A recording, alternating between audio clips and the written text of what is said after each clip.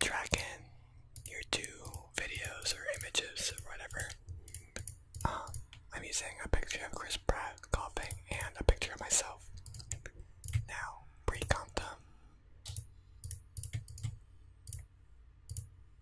The reason we need a pre-comp is because we're going to go to the effects and presets, and we're going to take motion tile.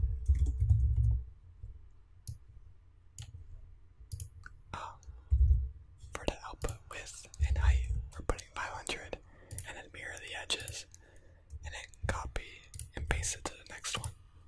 If we didn't pre-comp, it would mess up the images here. Next, we're going to go down to the bottom left and click the circle. This is for motion blur, and then make sure you activate it for each of the images there. So next, we're going to do a position, smooth transition. So we're going to separate the dimensions. Also, you can press B on your thing to bring up the position.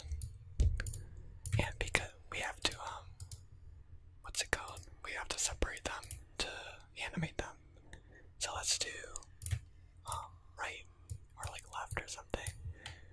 This is the same thing for Y later, so I'm not going to go through like doing up and down. It's basically the same thing. But this is going to go about halfway, actually. Halfway this way. So see how those boxes line up. I'm going to delete this keyframe. Boom. So click that clock to start keyframes. And then this one is going to have to be moved like this. Okay, now click all the keyframes and press F9. Or click on it, right click it, go to keyframe assistant and easy ease it. So now we can go to the graph editor up here and follow my graphs. So this is going to make it smooth, and don't forget to save. You can play around with the graph editor, but these are usually how I make my graphs. So that's kind of slow, but if you want it to be fast, you can connect these dots.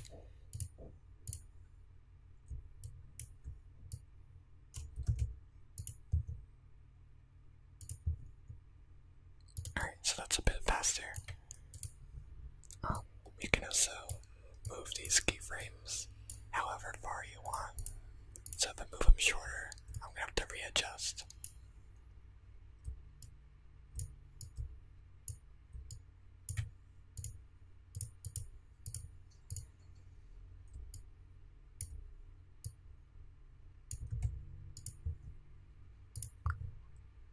There, that's a very fast and smooth transition.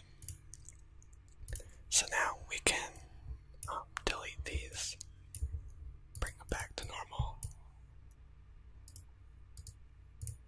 reset all of these positions and stuff. Now we're going to press R for rotation. Click the clock or the clock stopwatch, that's the word I want. And for this one, we're going to set it to how about 90, and then the top one we do -90, and then easy ease them, and follow my graph editor.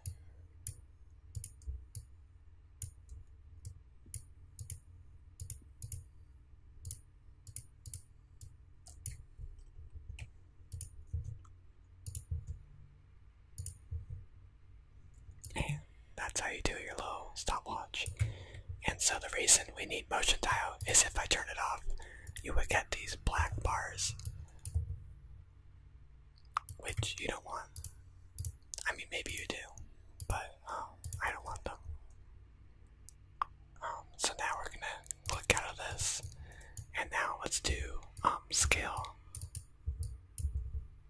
So press S on both of these stopwatch, and how about for this one I need to reset the rotation.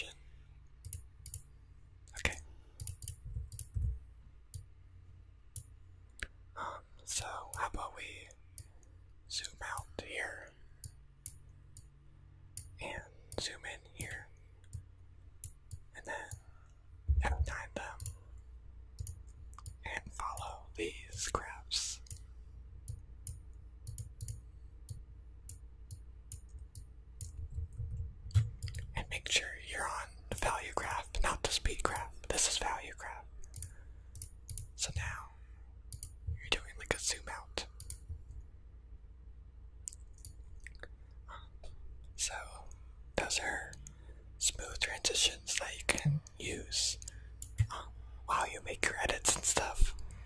I really hope you enjoy this ASMR tutorial. I'm not really good at making tutorials, especially not for beginners, but I can try to make like a After Effects beginner tutorial or look through more effects and stuff. But please let me know what you